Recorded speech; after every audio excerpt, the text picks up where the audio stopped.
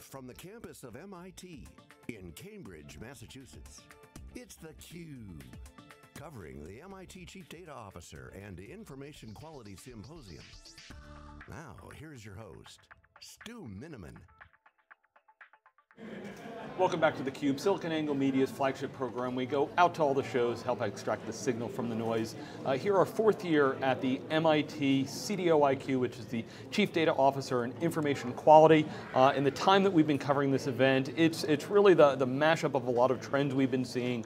Talk about data itself, analytics, big data. Happy to have on the program First I've got George Gilbert, who's part of the analyst team at Wikibon, and first-time guest on the program, Steve Todd, who's an EMC fellow, of course with EMC, and somebody I've known for years. Steve, welcome to the program.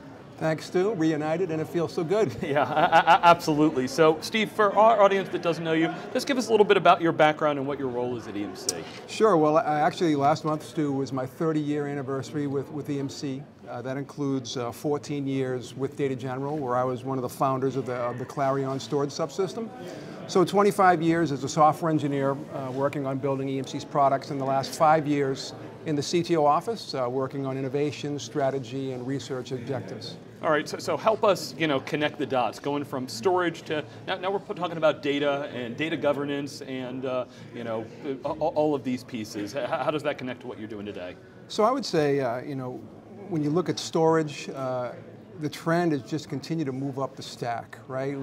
Storage systems, we moved towards switches, and then we moved up into the server, and we moved up into consumption models, and now we're seeing these trends about the volume of data are driving these new digital business models, and it's hard to get a handle on what exactly is the value of data, which is why EMC, as one of the largest vendors storing data, would love to figure this problem out. Yeah. All right, so George, let's pull you into the conversation here. You cover analytics for many years now. Before we called it big data on this side. What about data itself? Where is the value in data? How does that fit into kind of your research? Well, it's actually interesting because it's very hard to draw a line between data and analytics, in the sense that what we've learned over the last few years, what's seeped into the mainstream, is that data by itself has value. Analytics by itself, in terms of the algorithm, has value. But the magic comes when you fuse the two. Because when you have a natural sort of boundary between two sort of categories of value, no one really makes money at the intersection. It's only when it's really hard to put the two together, like with the weather channel, not the channel, but the weather company that IBM bought. That's a huge amount of data and some really sophisticated models. Putting it together, no one else could do it.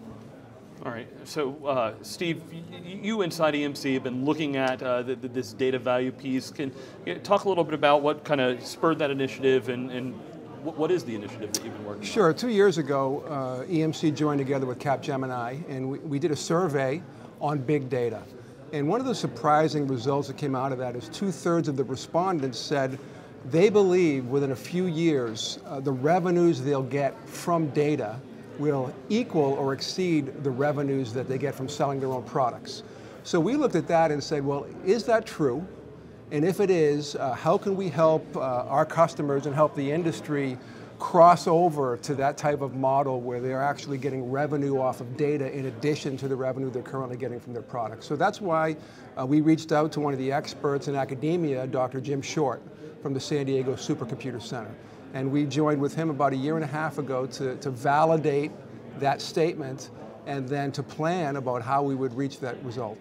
Yeah, we had a conversation earlier today with SAP who talked about moving data from just being part of the application to really getting value out of data, how the business owners do it. I mean, George, as you look at the kind of application stack, how's that migration, how's that change happening about kind of data ownership and data value? Well, it's a really good question, because for essentially 40 years, maybe more, ever since we started building apps, whether by hand or in packages, you do this thing called schema design, which is, think of it as a bucket brigade where you you designed exactly where the data was going to go for an application, and then you put these forms across it which drove the workflow or the business processes. And we couldn't have changed more in an era of big data where essentially you put the data in this repository without any upfront or very minimal design, and the data, as we were talking about before, when you fuse it with the analytics, out of that fusion sort of bubbles up the application. And it's the data that informs how the application works. And since that data is always changing, you're adding new stuff, not just variations on what you have, but new sources. The data, the application is always evolving. Yeah, so Steve, I know you've seen both at Wikibon and through the video coverage we've been doing with theCUBE, this is a topic that's kind of interesting and crossing a number of domains. So we cover both the infrastructure, kind of cloud, the analytics, and as you wrote in your first book, some of those Venn diagram innovations where you cross some of the boundaries and reuse some of the existing pieces, you get some interesting ideas. So we've had some conversations. What have you seen, kind of what we're doing, what we're covering, what we're kind of unearthing in the industry? So one of the things I've noticed from the Wikibon coverage is I noticed you interviewed Stephen Manley from our data protection division and asked him the question about data value. And as the industry comes to understand the true value of their data, and as that value goes up, the need for protection goes up. So that's one of the first insights that we've seen is helping our customers or helping the industry categorize and understand the value in terms of, let's keep a metadata repository that tracks value and watch that value move up and down and make placement decision or protection decisions based on that value changing. Yeah, so what does that mean as data becomes more dispersed? So it used to be, I built a data temple, now it's data's everywhere, things like IoT are going to spread things even further out there, public cloud. What does that mean? How does EMC look at that holistically in that space? So in order to track value holistically, again, you have to keep a metadata repository that tracks that value. And the only way to scale that globally is to use the same technology that you use to globally scale data, which is object-based approaches. So as we think about attaching valuation metadata to content, we think about associating that directly with the content and using the same techniques to scale that valuation metadata that you do with the content itself. Okay, so are you saying there needs to be some tie with the infrastructure? Because that almost goes a little bit counter to many things that I've seen, that we should be able to kind of abstract away from the infrastructure. So I think if you abstract away from the infrastructure, then you're keeping your metadata about valuation separate from your content, and the orchestration of that becomes more complicated. So it's possible, but by understanding a little bit about the underlying technology, you can actually leverage some of the benefits of it. Yeah, George, I'm curious your thoughts. Metadata is something, I know when I joined Wikibon 6 years ago, David Floyer had been talking about it for years. It's one of those gnarly challenges that we've had in the industry. How do you see that discussion evolving?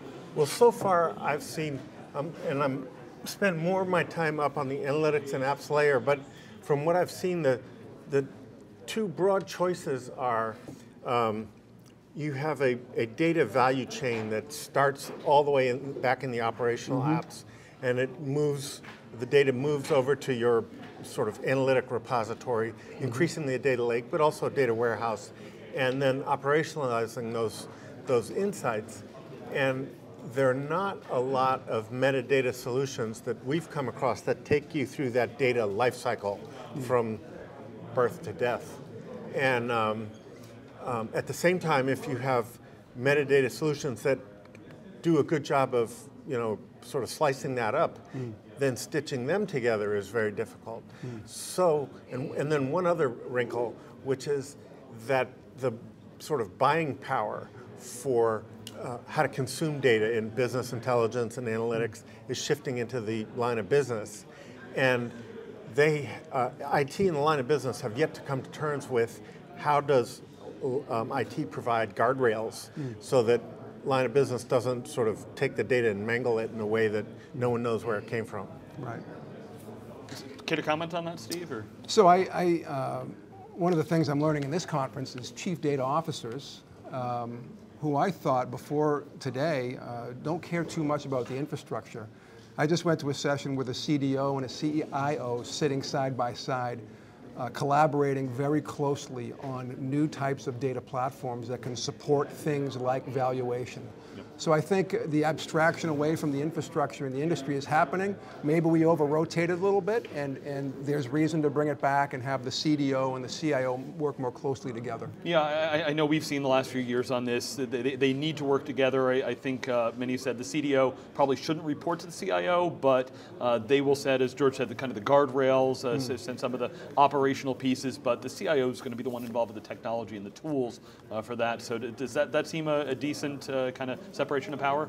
Well, I think that the separation of power that you specified is accurate. There's also a separation of power with the CISO, right? So it's the three working together, and the CDO doesn't want to get too much into the infrastructure, doesn't want to get too much into security and privacy, but needs to make sure that all three are working together. Okay, so Steve, you're going to be coming back to speak with us tomorrow. For people that want to find out more about kind of the data value research that you have that aren't here at the show, of course they can watch the other segments we're doing, but where else can they go find some more information on this? Well, certainly as we learn more from the research with Dr. Short in San Diego, we're publishing everything we find on my own personal blog and other EMC-related blogs.